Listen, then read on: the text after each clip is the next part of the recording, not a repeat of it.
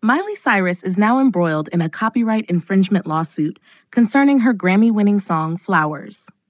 The suit, filed in U.S. District Court for the Central District of California, accuses Cyrus and her co-writers of replicating parts of Bruno Mars' 2013 hit, When I Was Your Man. The case was initiated by Tempo Music Investments, which holds part of the copyright for When I Was Your Man after acquiring it from one of the original songwriters, Philip Lawrence. The company claims the defendants engaged in the unauthorized reproduction, distribution, and exploitation of the song.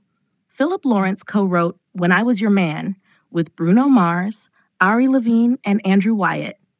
Though Mars is not named as a plaintiff, the lawsuit lists more than 24 companies involved in distributing Cyrus's Flowers as defendants.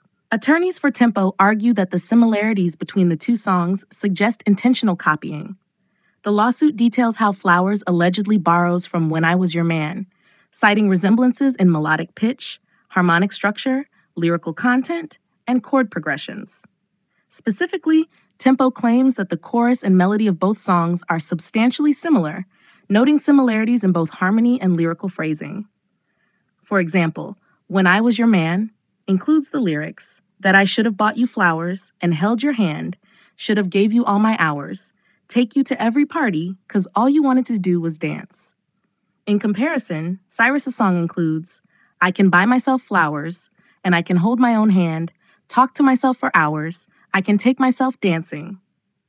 In addition to lyric resemblances, Tempo alleges that the chord progression, dramatic pause in the chorus, and post-chorus melodies are strikingly similar between the two tracks. Tempo is seeking damages, the amount of which would be determined at trial, and is requesting a legal injunction to stop Cyrus and her co-writers from reproducing, distributing, or performing Flowers publicly.